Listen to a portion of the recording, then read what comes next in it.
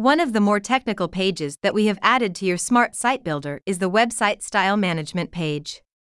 This page is for clients who want certain parts of their website more customized, and not to just follow the same 4 initial colors.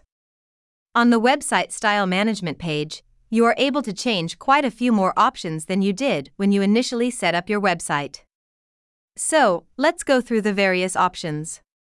From the top, your primary website color, which would be your first dominant branding color.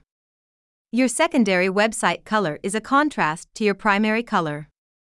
Then we have the website body background color, which is the color behind the text or content, and then your body text color, which is the font color of your main text.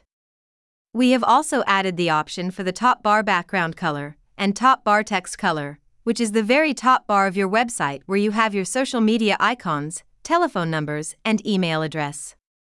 Remember to keep the background and text in direct contrast to each other, so don't use similar colors or your top bar will be unreadable. We now have a footer background color and footer text color, which is the very bottom part of your site where you have your copyright terms and conditions.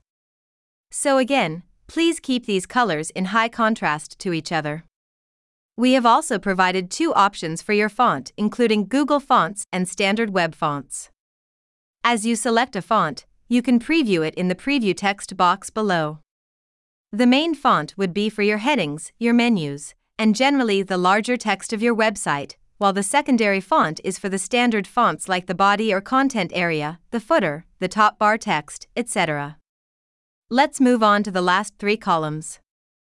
Firstly, you can edit the background color of the logo area and the main menu, and this is useful if your logo is predominantly light and you want to add contrast to this area.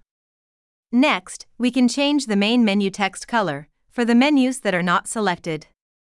The menu link color would be applied to your menu links when active, and then the hover, which would normally be the same as a menu link color, when a user hovers their mouse over a menu link.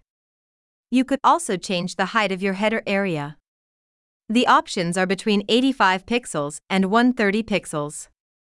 You can change the top menu font size, so if you would like your menu links to be bigger or smaller, or if they don't visually fit exactly into that space on a desktop or iPad or tablet and they flow over 2 lines, then you simply edit the menu font size to bring the menu back onto 1 line.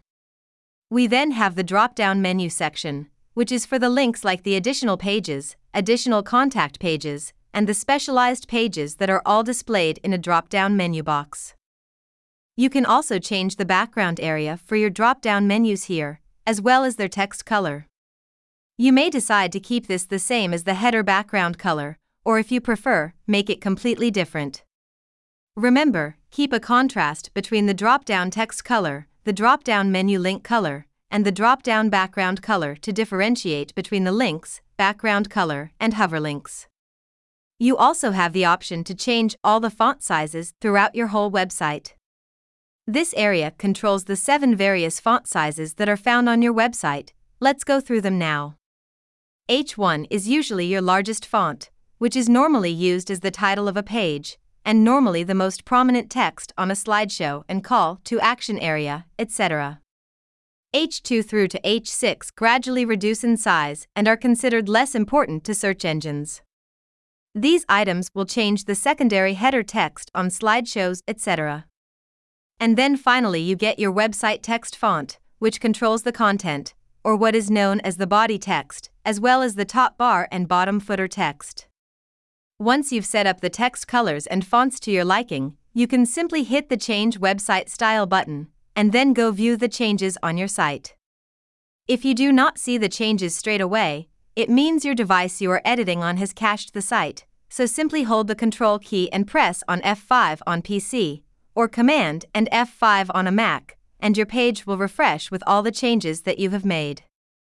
This is a lot more advanced than our previous forms, however, we aim to put you in control of the actual look of your own website. I hope you have a better understanding of what changes need to be made for your website styling and customization, and how they affect your website.